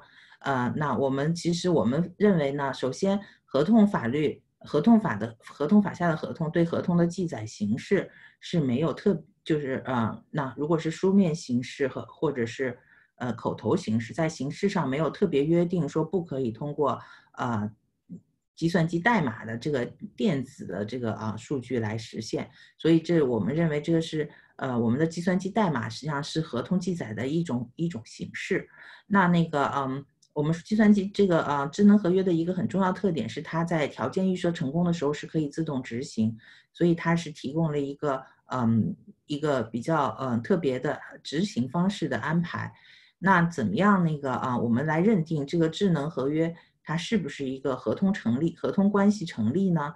这个是要根据各个国家的法律，大部分法律的那个法律都是认为，如果这个智能合约的所有的条件都满足当地合同法对合同要件的一些规定，那我们就可以把这个智能合约视为一个合同关系成立。那这个合同关系是不是成立，对我们法律的人士来说是非常重要的，因为只有合同关系成立了，我们接下来执行，如果出现了问题，去进行争议解决、进行仲裁，这个才有一个基础。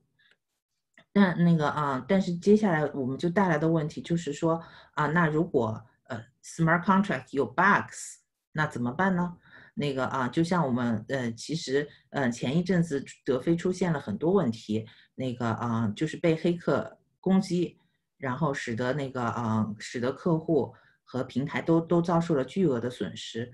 那在这种情况下，我们这个法律救济是应该怎么样来？是应该采用什么样的法律手段来对这样的情况进行救济呢？这个实际上也是我们应该思考的问题。最近我们也是写了一篇这方面的文章。那我们认为可能可以有从2个角度来谈这个救济的问题。首先是说民事救济，那我们可以建议是不是可以约定管辖？我们知道在 smart contract 制备在区块链上以后，它是一个在网上的一个情况，所以很难确定使用人的在什么地方，所以在这个管辖权的在管辖权的确定问题上，其实是提出了挑战的。所以我们建议是不是或者是在智能合约里，或者是通过某一个手段，可以大家形成一个对管辖权的一个约定。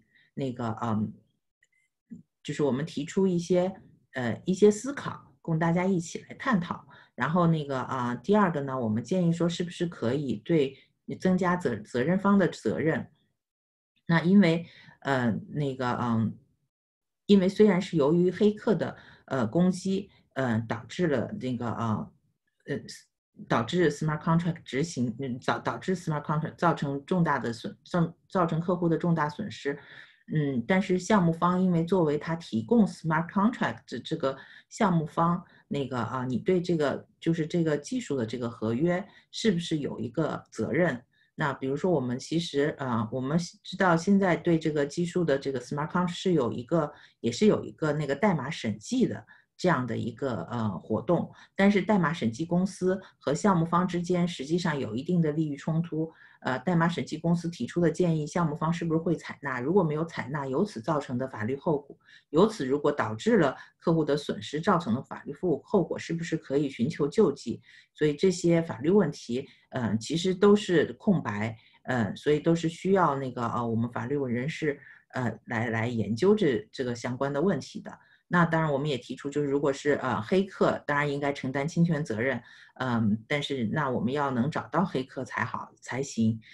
我们知道在区块链上就是区块链的匿名性的特点，可能也会使得寻找到这个黑客是非常困难的。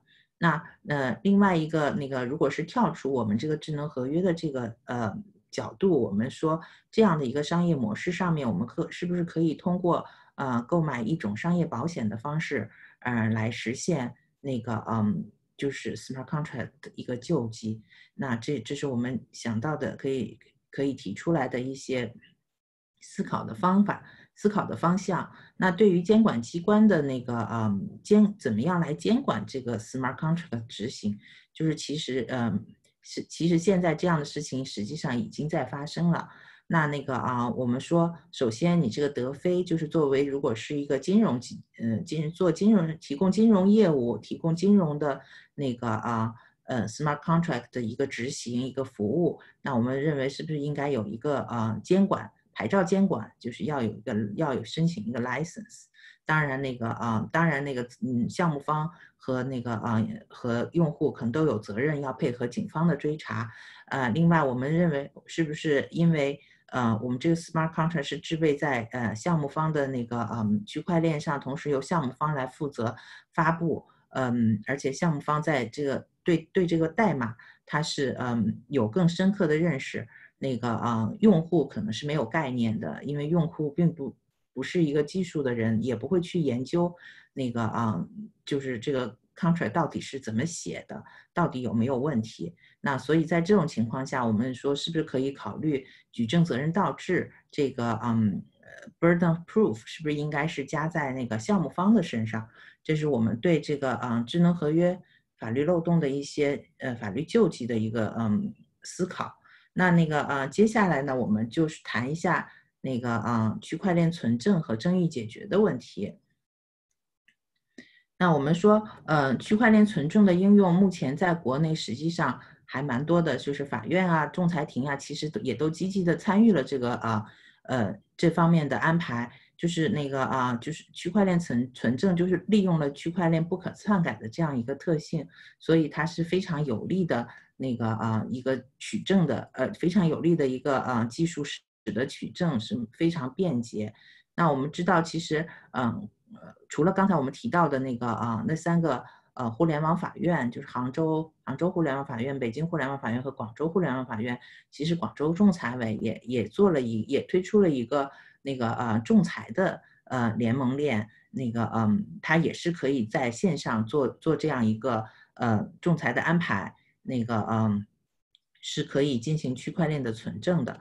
那我们说区块链的存证的一些技术特点呢，一般呢它都是采用联盟链，就是它会有一些链接法院啊、仲裁机构啊或者公证机构啊、司法鉴定机构呀。我看到也有一些人提出来，就是区块链存证的跟法院的这个链上面，应该也有一些律师事务所来参与作为联盟链的节点。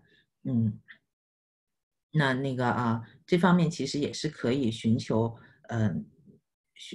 参与的。那这个地方呢，我要提一下，就是和我们阿里刚才帮我们介绍的ODR 的情况是不一样的。就是 ODR 是一个 decentralized justice， 就是我们可以看到它是一个去中心化的一个链，实际上就是我们说是一个公链。那和我们这里的链呢，我们是一个联盟链，就是有一些节点来一起参与的，还是比较中心化的。那这也是一个中国的特色。我们说，这是联盟链。然后第二点当然是不可篡改，就是这是区块链的一个很重要的特征。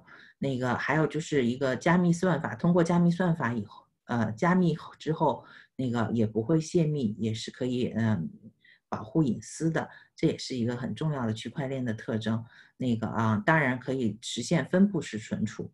那这个是就是整个存证技术是利用了区块链的一些重要的特点来进行一个来进行这样的一个安排。所以我们可以看到基本上区块链的它的本身的一个特点，使得从证据方面，尤其是存证方面，实际上是非常有利的。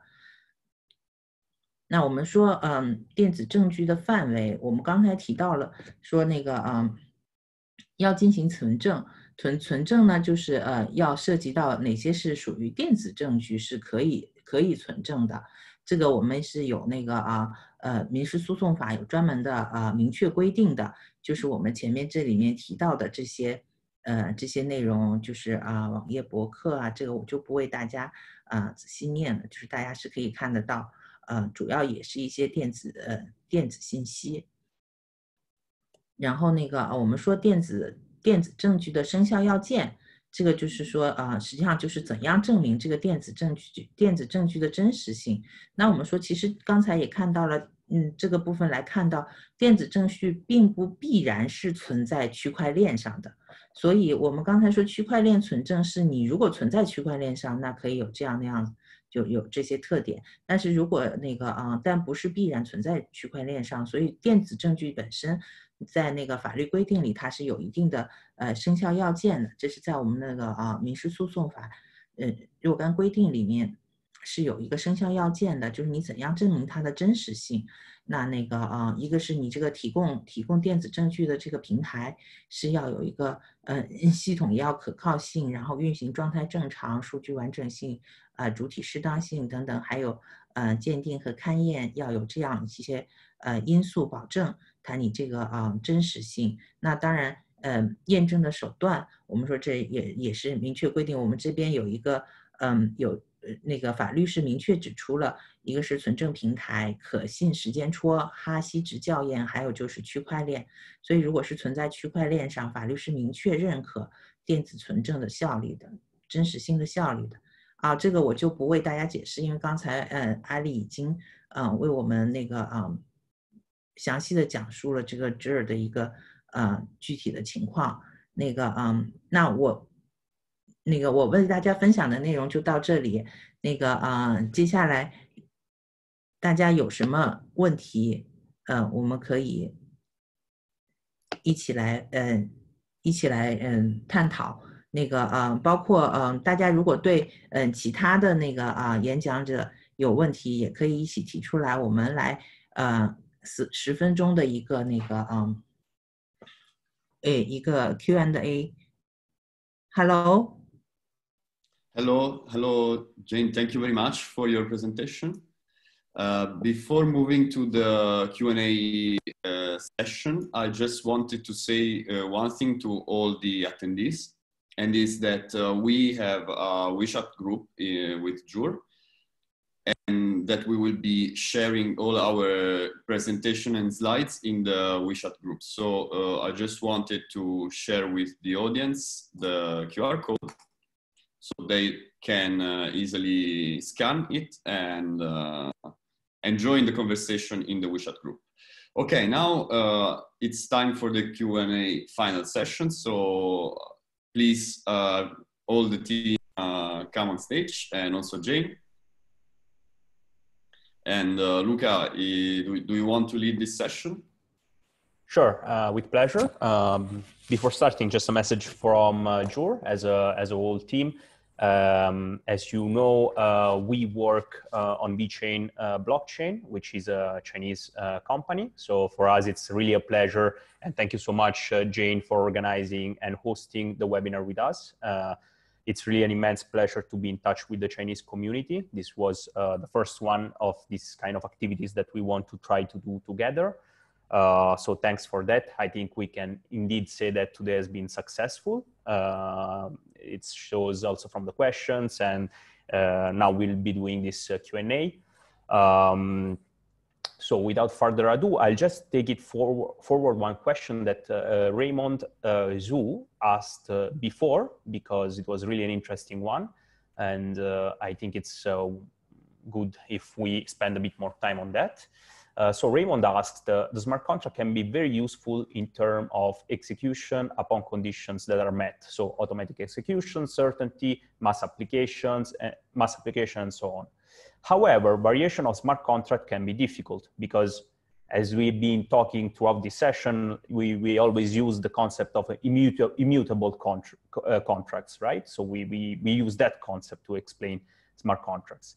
So Raymond is asking, in practice, we lawyers will always encounter contracts assigned, terminated, amended, and so on and so forth. So how smart contracts could accommodate the changes where needed? That's a great question, Raymond, and it's a problem that smart contracts indeed have, because once you create a smart contract and you activate it, then that's the software, that's the contract, okay? There is no turnaround or looking back.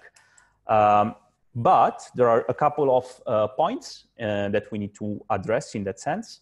One is that smart contracts are immutable, but they can memorize data, they can store data. For example, the status of the contract, if the contract has been ongoing, if it's terminated for any reason, and so on and so forth. This type of data, of course, changes in the contract. So the smart contract itself, being immutable, its data can change, okay, according to, of course, the specification of the contract. So the smart contract is a software, it has some functions.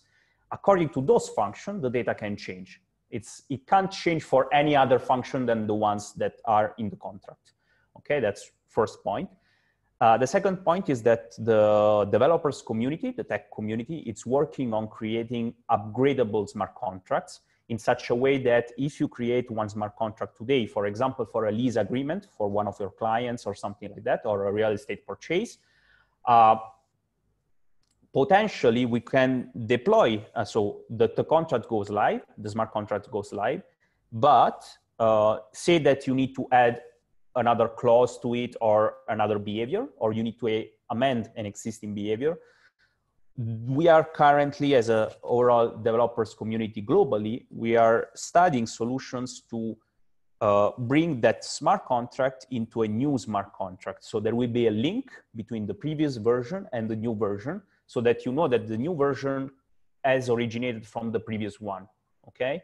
And that's very important because we need a chain between the older smart contract and the new one. Otherwise, you'll be losing all the data that is stored on the previous smart contract. So it's very important that we address that issue, right? Because otherwise you'll be losing data and the transactions that were related to the previous contract. I hope this answers the question, Raymond. It's an open topic and still under works. And I'll also address quickly the one regarding cryptocurrencies. Yes, these ODR systems, of course, they do need to support as many options as possible, because that's how you create adoption, right? If your client, think of your law firm, right? If your clients wants to pay in USD rather than Chinese yuan, you need to be flexible because it's their will, their decision in the end. So you need to provide them as many options.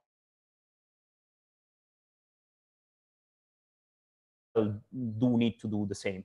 In Jor, we started from the Jor token. So that's, of course, a choice that we had to make because we can't start from day one with everything. But gradually, we want to support more crypto assets. And for the solutions that the new product that Alessandro has briefly mentioned regarding the legally binding multi-jurisdiction open justice platform, that platform will support also fiat currency payments. So you as a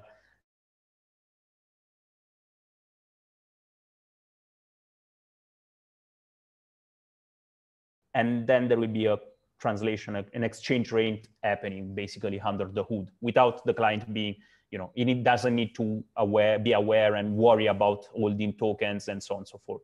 So that's like a transparent mechanism that we are building right now. Okay, I would ask to Jane, Luigi, and Alessandro to, you can unlock your video so that everyone can see you. And we'll be starting a very quick session though, because we have been so long, there were questions in the middle. So we don't want to, take this too long, but I'll start with a very generic question for you, Jane, because we know that legal tech industry in China is in its infancy. It's, it's not like a mainstream movement.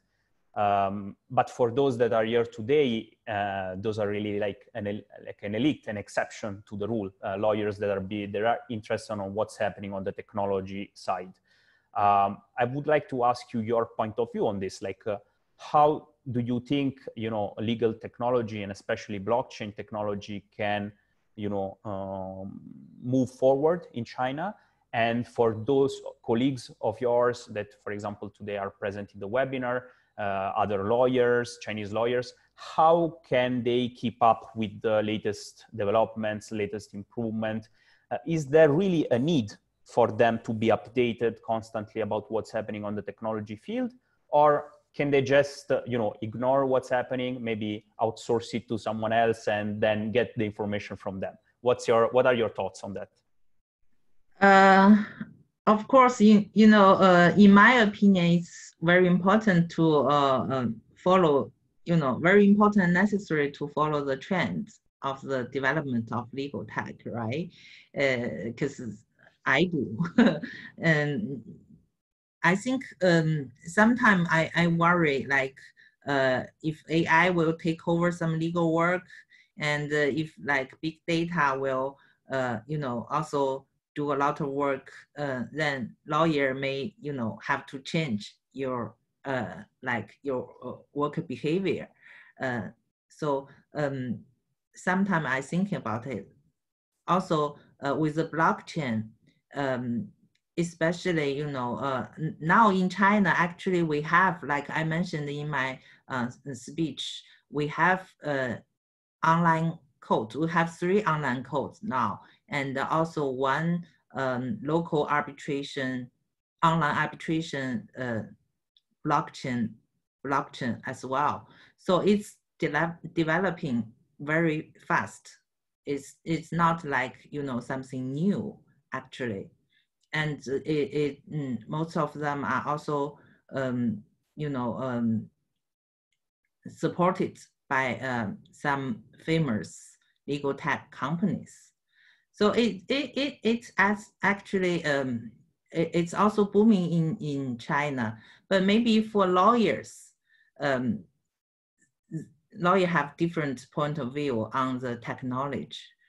For the technology guys, engineering, they like to do fintech, legal tech, every tech. But for lawyers, maybe they don't, like, lawyers don't know very well about technology, so not too care about it.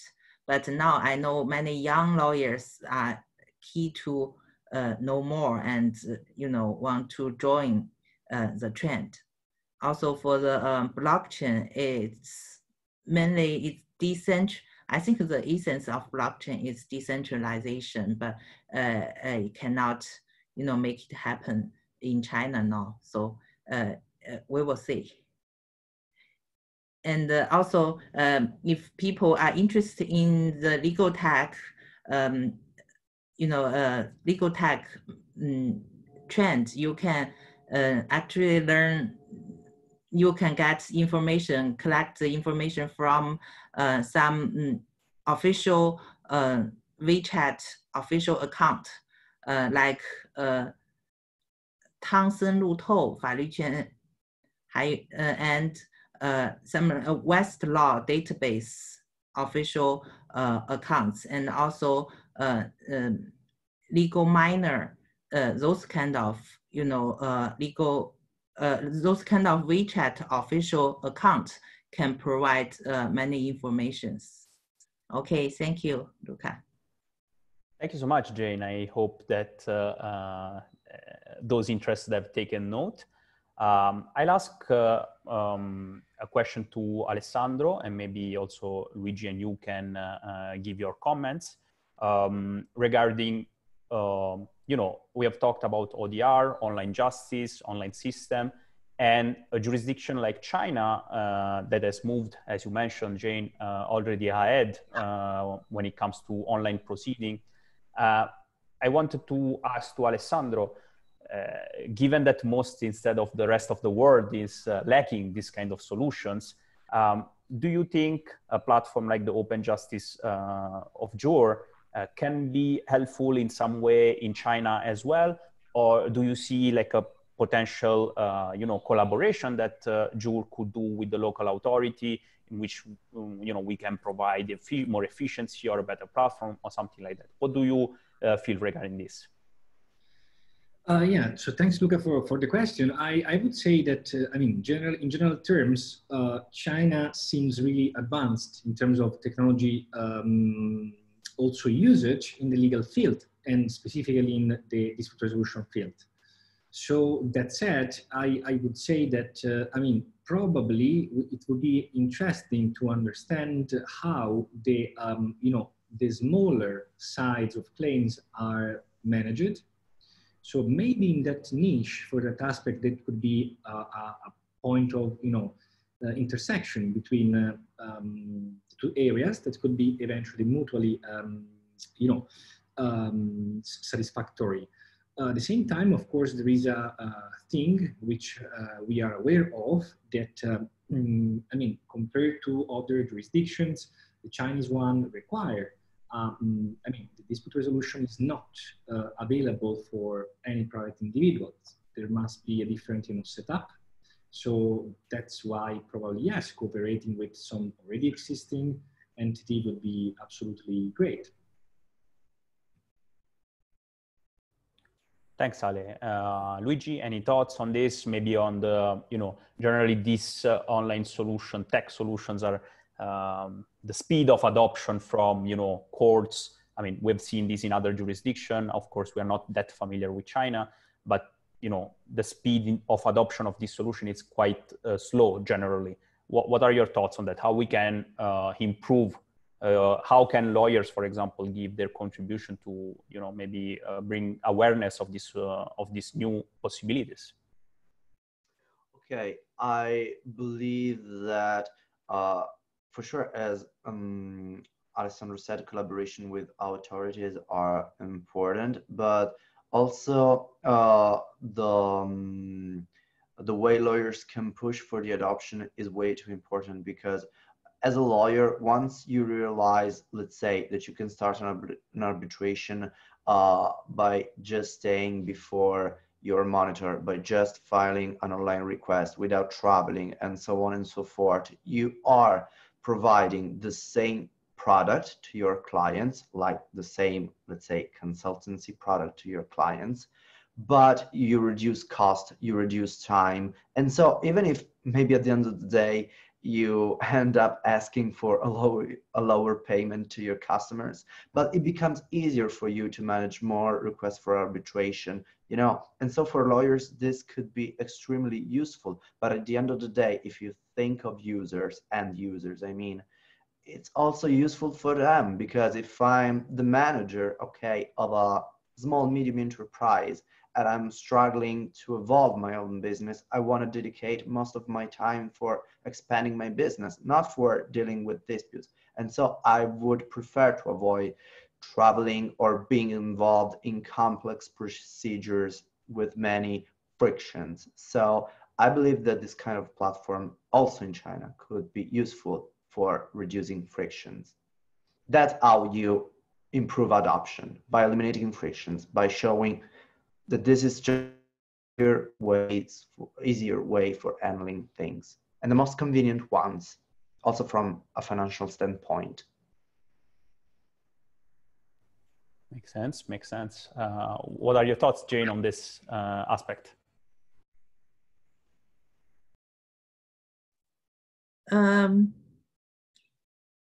I think it actually depends. Probably especially for international cases, maybe it's not lawyers say, but for local cases, like I mentioned, we already have some online codes and also online arbitration blockchain thing, and I'm sure there more will come. So later people may get used to it, will like to use it. Yeah, I think as well that cross-border transactions, international transactions, could be a good use case for this type of solution. That makes a lot of sense. Okay, I think we have gone way beyond our time today, because it was a lovely chat. Again, for anyone who's interested, please do join our WeChat group. There are some legal tech discussions ongoing there. I would thank you, Jane, again for the support and hosting this session.